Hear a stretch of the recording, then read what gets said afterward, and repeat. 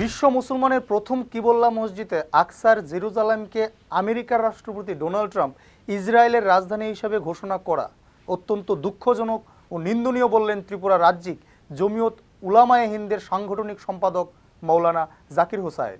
মসজিদে আকসা ধ্বংস করে উক্ত স্থানে ইসরায়েলের রাজধানী নির্মাণ করার ষড়যন্ত্র অনেক পুরনো। আমেরিকায় সেই ষড়যন্ত্র করে ইসরায়েলকে অন্যায়ভাবে ব্যবহার করে ফিলিস্তিনিকে অত্যাচার করা ও অবৈধভাবে মসজিদে আকসারকে দখল করার উদ্যোগ নিয়েছে। বৃহস্পতিবার রাজধানীর গেদুমিয়া মসজিদে আয়োজিত এক সাংবাদিক বৈঠকে এই অভিযোগ করেন জমিয়ত উলামায়ে হিন্দের সাংগঠনিক সম্পাদক মৌলানা জাকির হোসাইন। 22 ডিসেম্বর শুক্রবার জুমার নামাজের পর প্রতিটা মসজিদে, রাজ্যের প্রতিটা মসজিদে, সারা ভারতবর্ষের প্রতিটা মসজিদে মসজিদে দোয়া দিবস পালন করা হবে। এখানে দোয়া করা হবে, দোয়ার আয়োজন করা হবে।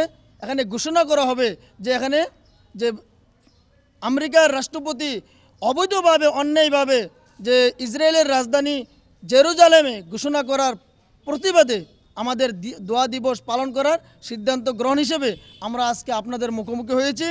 আমরা আপনাদের মাধ্যমে চাই পুরা রাজ্যে, ত্রিপুরা রাজ্যে, সারা ভারতবর্ষে এই বার্তা পৌঁছক যে আগামীকাল 22 ডিসেম্বর প্রতিটা মসজিদে মসজিদে দোয়ার আয়োজন করা এবং শান্তির প্রতিবাদ হিসাবে ঘোষণা করা হয়। এদিনের সাংবাদিক বৈঠকে মৌলানা হোসাইন আরও জানান, আমেরিকার রাষ্ট্রপতি ডোনাল্ড ট্রাম্পের উক্ত ঘোষণার প্রতিবাদে সর্বভারতীয় জমিয়ত উলামায়ে হিন্দের উদ্যোগে 22 ডিসেম্বর সারা দেশে দোয়া দিবস এবং শান্তি প্রতিবাদ কর্মসূচি পালন করা হবে। রাজ্যেও প্রতিটি মসজিদে এই কর্মসূচি নেওয়া হয়েছে। আপাতত এতটুকুই। আগামী ব্রেকিং আপডেটস দেখার জন্য লাইক, শেয়ার, কমেন্টস এবং সাবস্ক্রাইব করতে ভুলবেন না দ্য পাবলিক ইন্টারেস্ট।